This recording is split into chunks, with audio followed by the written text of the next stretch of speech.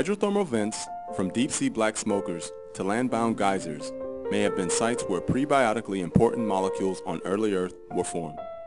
This animation shows the formation of fatty acids deep in the Earth below a geyser. Mineral surfaces can catalyze the stepwise formation of hydrocarbon chains from carbon monoxide and hydrogen. Here hydrogen atoms are shown as white spheres, carbon is gray, and oxygen in red. The reaction results in the growth of hydrocarbon chains of various lengths that are eventually released from the mineral face as fatty acids and related compounds. Because the fatty acids are at low concentrations in the water, they are unable to form higher order structures such as micelles and membranes.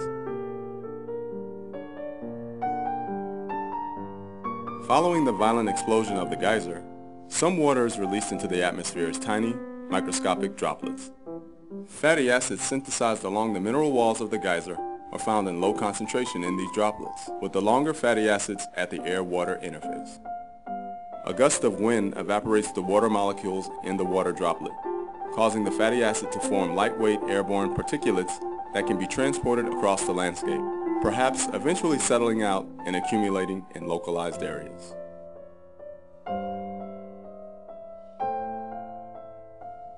Under the proper conditions of concentration and pH, fatty acid micelles may join together to form a vesicle. Individual micelles first join to create a large, sheet-like bilayer. Random fluctuations of the fatty acid bilayer lead to the formation of a cup-like shape.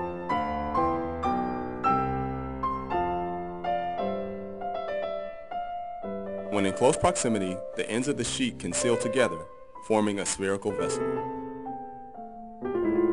When fatty acid micelles are added to a solution containing preformed vesicles, the vesicles are observed to grow rapidly. This is thought to happen through the formation of a micelle shell around the vesicle. Individual fatty acid molecules are then transferred from the micelle to the outer leaflet of the vesicle, resulting in vesicle growth and micelle shrinkage. Fatty acids must flip-flop between the inner and outer leaflet of the vesicle to ensure even growth of the vesicle membrane. Vesicles formed from fatty acids are extremely stable and are able to maintain the same shape and size over the course of days or even months. Individual fatty acids within the vesicle, however, are very dynamic.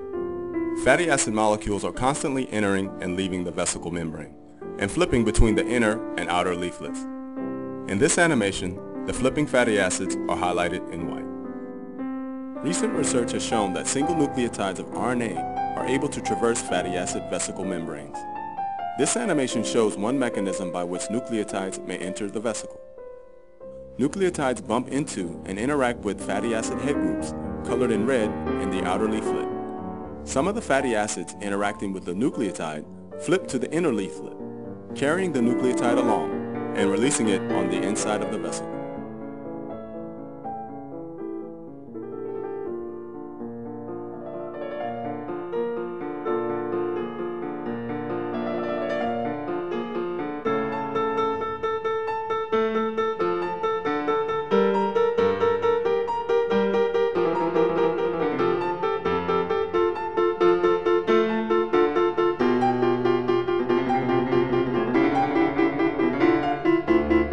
Researchers have shown that clays, such as montmorillonite, are able to catalyze the formation of polymers of RNA from single nucleotides. Nucleotides, shown in white and blue, adsorb to the surface of a small clay particle, shown in brown. As the surface becomes more crowded, nucleotides that are close together can undergo a chemical reaction, resulting in the formation of a polymer, or strand, of RNA.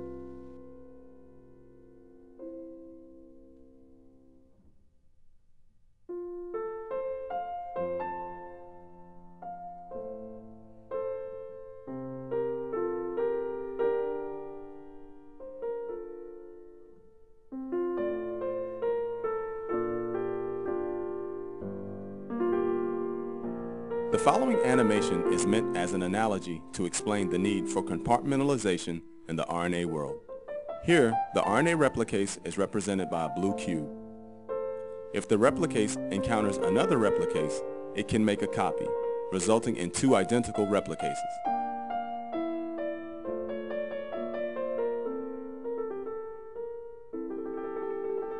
Our replicase, however, is not so picky. If it encounters an RNA that isn't a replicase, it will copy that too. In an environment where there are many different RNAs, the replicase will quickly become outnumbered. What's the solution?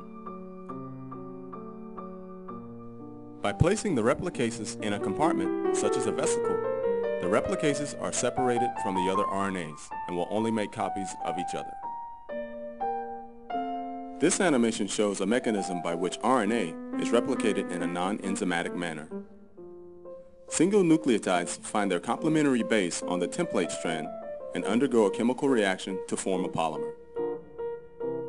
This reaction is possible because the nucleotides have been chemically activated so as to increase their reactivity.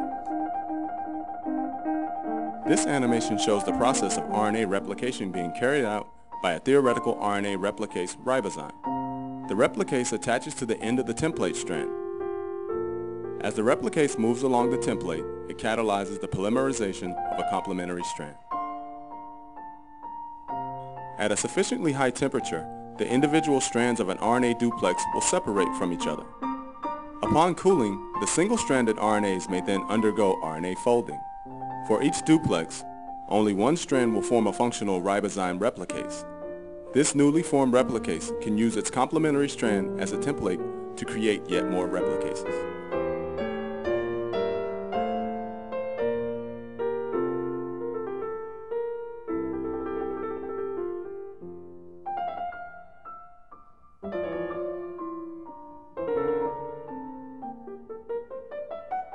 This animation shows the process of protocell growth and division. RNA nucleotides shown as blue dots traverse the protocell membrane and are used by an RNA replicase to make a copy of another RNA replicase. Meanwhile, the protocell membrane is constantly growing through the addition of micelles. Increasing the surface area faster than the volume causes the protocell shape to become elongated and unstable. The protocell eventually splits into daughter protocells, with the contents of the original protocell randomly divided between the daughters.